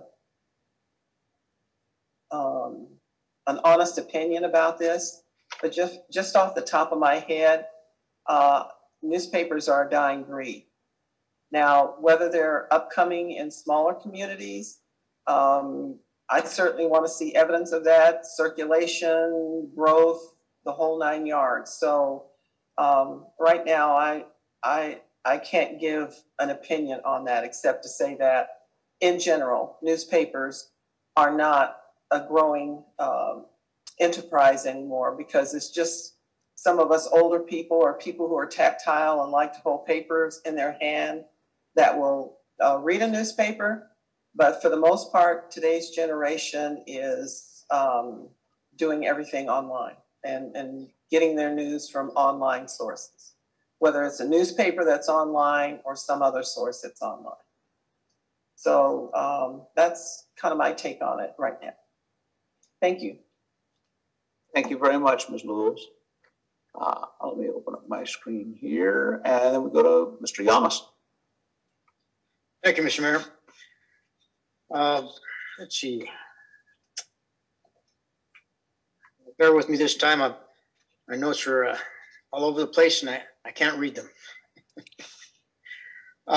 As far as the RAD card, we talked extensively about that, so I guess enough said on that. I think it's a worthwhile project, and looks like you have a very good handle on it. Could you put that screen back up, please? Mm-hmm. Thank you.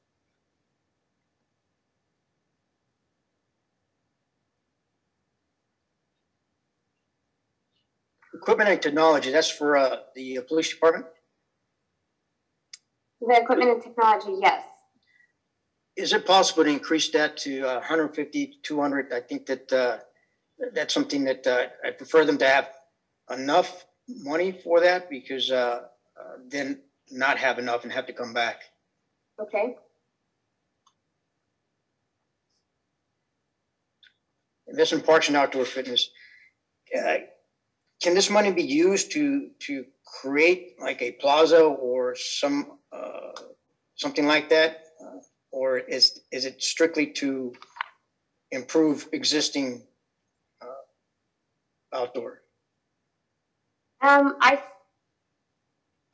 very basic, the way the language is written. It says invest in parks, public plazas, and other public outdoor recreation centers, or spaces, excuse me. I believe that it can be, but again, it's in that census tract. Okay, yeah, that's fine. I agree. The pickleball craze seems to be hot right now. I guess, like they say, the time to invest is now. So I'd be interested in pursuing that. Location, I guess, would be important. I think Mrs. Lewis made a very good point. I haven't seen that either, but that doesn't mean it can't work. Maybe because our community is smaller, it can work here. I don't know, but I think that the presenters made very good points as to how that would be beneficial to our community. Now, another thing is a paracourse. Are you familiar with that? There are various different exercise positions. They're made out of timber or wood. Oh, yes. It's actually, we're actually doing research on that now through a grant program. And the only way we could use ARPA funding for it is if it does go, again, in that red area. That investment in parks outdoor fitness is kind of a placeholder. And when I said we want to replace or add new, replace existing or add something new like that, is if we got the grant, this might be the amount that we would have to match with. So it is something that we're looking into. Fantastic. I'd be interested in that. And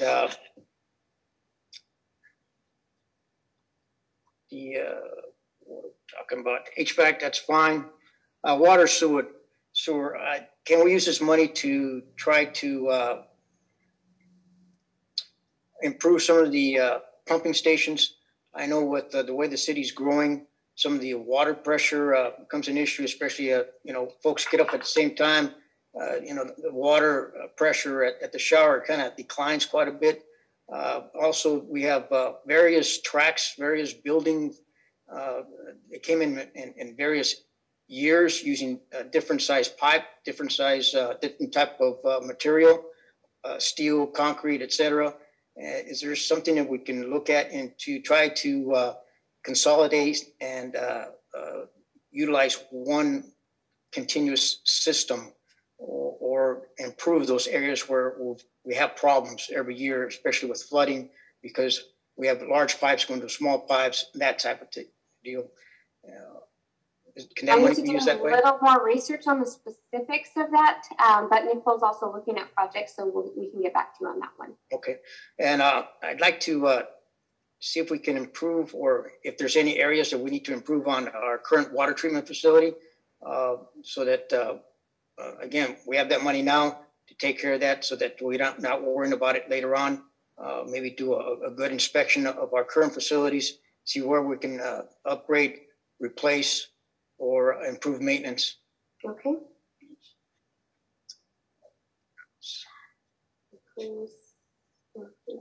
Broadband, I'd have to go with the responses from the citizens. It doesn't seem like a lot of interest in that. We can use that money somewhere else. Although I think I see Mrs. Lewis's point as to maybe providing a communications center around the downtown area. That way it makes it a lot more user-friendly for folks using their devices. And they tend to linger more when they have connectivity. So maybe concentrating it more in that area for the broadband effort. And that's all I have. Thank you very much. Thank you. Thank you, Mr. Llamas. Well, I'm in support of everything here. Looks like we're pretty much on the same page.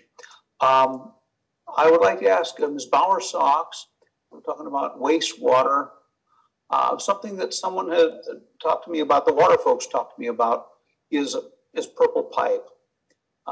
Take wastewater and bring purple pipe into the city to use it to irrigate city property. Irrigation, is that something that I would assume, I assume it would be something we could do with this, with infrastructure development? And is it something that you have considered in your office? Yes, that's definitely, thank you, Mayor Furrian. That's definitely something we could look into. At this point, our treatment facility is not set up to be able to provide recycled water. We would have to go to a different source. And we could do a feasibility study and explore different options for how we can access recycled water. And so I think that would be something either if we can explore if we can use ARPA funds, or we could also look at other sources of grant funding. There's lots of sources out there that would support that type of project. Okay, well, if there's other money out there, then let's go after the other money, and we'll save our ARPA money. I think that if we're going to grow with our businesses and our houses and our people, and our wastewater ponds are eventually going to lose their capacity to serve the whole town. And this purple pipe idea, it takes the stress off the freshwater supply, and it also takes the stress, it gives more use to the wastewater. Is that correct? Yes, it actually serves multiple purposes. It could be used as groundwater recharge to help us with our groundwater sustainability plan. That's another option that we could look at. We could use it for irrigation. And as you are all aware, we are in a severe drought. Unless we have a few years of good rainfall, we will stay probably in the same condition. So we need to start looking at ways to help strengthen our water supply in the area. And as we're looking at the updated master plan, the general plan coming up, in order for us to facilitate growth, we will have to take a look at the overall infrastructure of the city, not just water, it'll be wastewater, stormwater, to support that type of growth. Okay, very good. Thank you, Ms. Bowersock. Mr. Yamas, you have your hand up? Yes, sir. I'm sorry, Mr. Mayor. I can wait after you're done. Oh, go ahead. Okay. One item I forgot was the proposal by Mr. Lee. Yes, a lot of newspapers are going by the wayside because of the electronic means of communication and putting out the information. However, he seems to have tapped into a viable business entity that seems to be growing. They're actually, from what I understand, they're actually purchasing additional newspapers and they're making them viable. So I would be interested in that because, yes, we do need a centralized source of reporting, of real journalism, of posting some of those essential postings that the city has to post and notify, et cetera. So I would be interested in having staff engage Mr. Lee and see if that really is something it's viable and see what his business plan looks like. Thank you very much. Thank you. I think it's something worth having a look at. I think it's something worth having a look at, and I agree. It won't hurt to have staff and sit down with Mr. Lee and his business partners and see. I do know one thing that's missed a great deal is the regular sports pages that everybody likes to, and all those local family things that you like to see. And yes, the newspaper, the paper. I mean, the actual material paper has kind of gone out of use and style. But the idea of having an adjudicated newspaper, and of course the city advertisements, the city notices our revenue and ads and whatnot. So I don't think there's any problem. I would encourage that conversation to see and have staff bring back something to us and see what could be done, a business model that works. Mr. Lambert. Thank you, Ms. Mayor. And I'm just going to kind of echo a little bit off of that, because that was some of the stuff I actually wrote back down here to talk about. For small businesses in our town, when they open up, they have to go through what they call their fictitious business, and they have to run ads in their local newspaper. So that's something that, we can look into, that why the newspapers are always going to be there for us. Also, I mean, newspapers nowadays, they're pretty much using recycled paper. You know, every weekend I get a newspaper just so I could read. But I just wanted to, if there's something that we can look into and hopefully we can discuss later down the road for Mr. Lee, I would be willing to look into it, especially for businesses, for running ads for their business. You know, it's very hard for these small businesses to get any type of noticement, run special ads, you know, say, hey, we're loading it. And I think a newspaper would be a way to get out there. So I just wanted to put in a little bit with that. I appreciate it. Thank you. And then, of course, the RAD program, everything staff has recommended. Once again, echoing that I'm totally supportive of those programs that are working. Now we don't have Mr. Heim on board. I don't know. Will any pickleball courts fit into the rail trail? Is it 20 feet wide? I don't know if anybody could answer that. I'm not sure, but because obviously council showing interest in pickleball, staff will go back and look at that red area, see if there's any feasible areas that staff thinks it might fit in. And if it does, we'll bring the options back to council. But I don't even know what a pickleball court looks like, to be honest with you. So we'll work with Joe on the size requirements. I'll work with Stacy on the census tract to see where it fits in. And when I bring this back to council, if it's feasible, we'll give you guys a couple options on where staff thinks that it might fit. Okay, very good.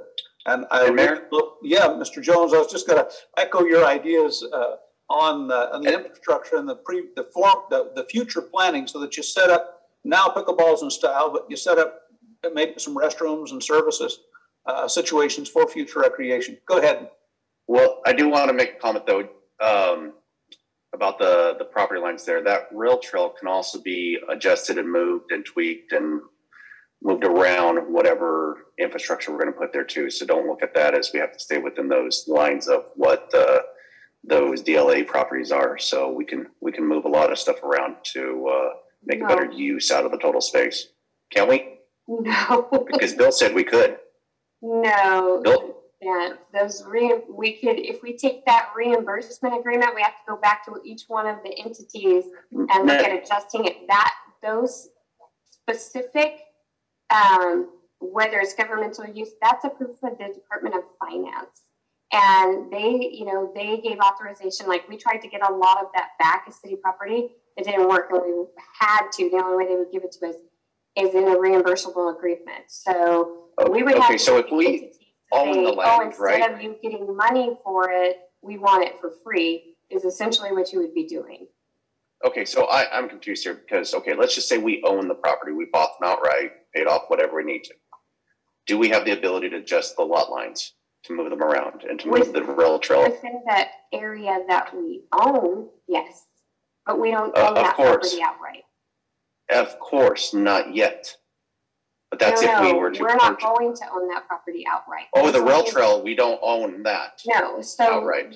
Let me bring the map up again. There's areas that we own outright, or we own or already posted, that we will own or that we own outright. So let's use Henry Miller Plaza as an example because it is the biggest parcel along that trail. It's all one parcel. Bear with me while I find it. Here we go. And it's larger so you can see it. Okay. So let me give you an example of what Mr. Vaughn, since he's not here to defend himself, probably meant.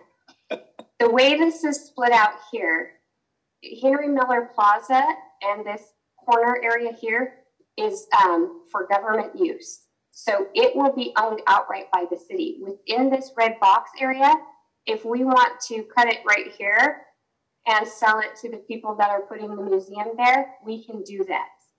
We can definitely do that. We can move the lot line. This, because we also own the rail trail here, we could take this line and move it back. I mean, if we wanted to, we could align it exactly with the rail trail because we own that property. However, property C is a future development property. We cannot take this red line that's here and move it over here and say, now we want this. we can't do that because this C. Of course, Sonia, I think we're talking about the same thing here. Okay. So let's just say C, we purchased it outright. We owned it. No other entities owned it. Is that even possible? Not with these funds, just say with general funds. If we bought this, then yes, we could split it however we want to. Okay, so that part is settled. So, okay, hold on, Sonia. You're jumping the gun here.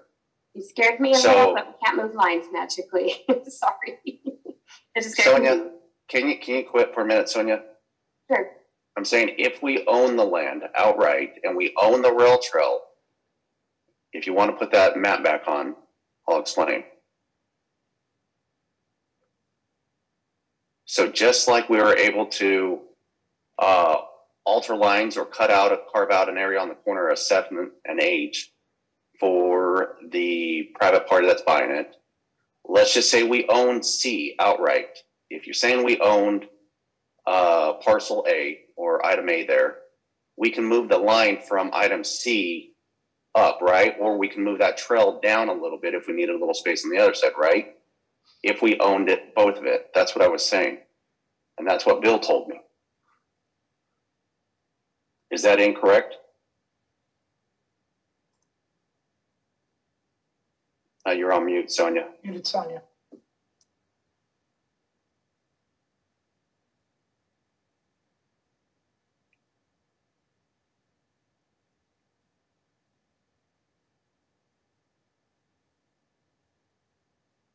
Sonia, you're on mute.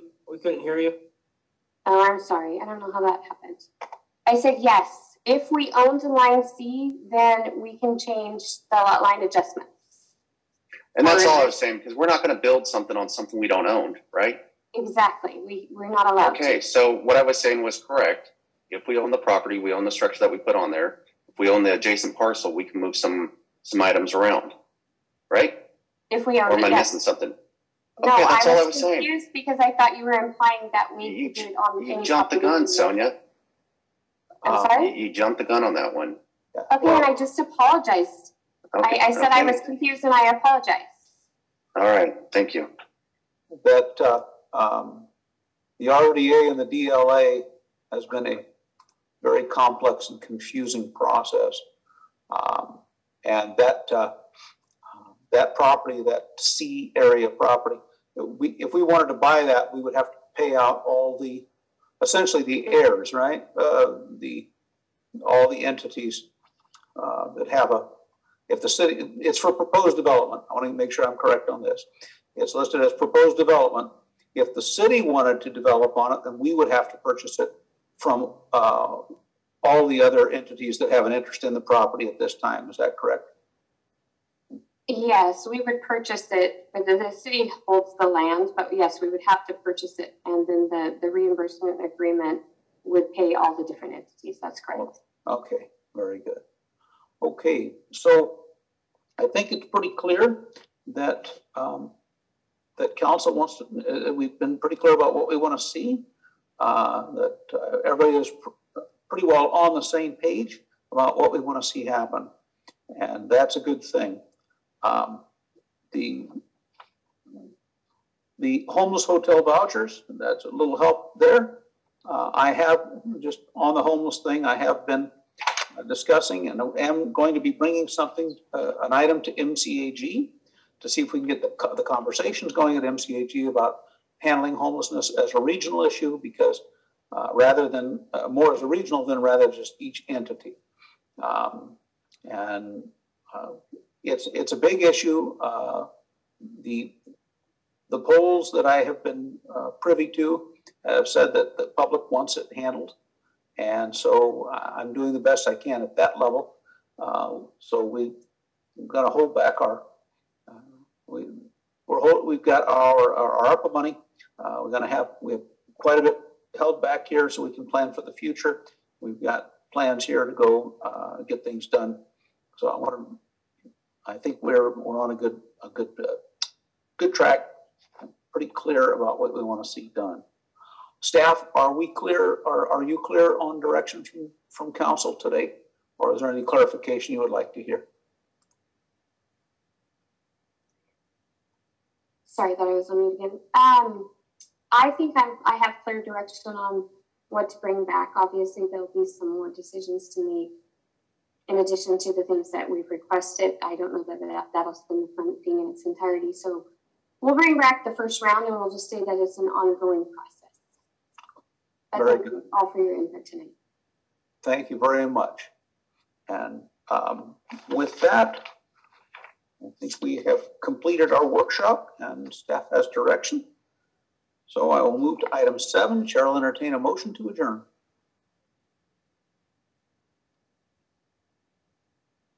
Councilmember Lambert, make a motion to adjourn.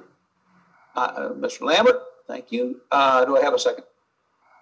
Councilmember Lewis, second. Thank you, Ms. Lewis. I have a motion by Councilmember Lambert and a second by Mayor Pro Tem Lewis to adjourn the meeting. Roll call, Ms. Maloney.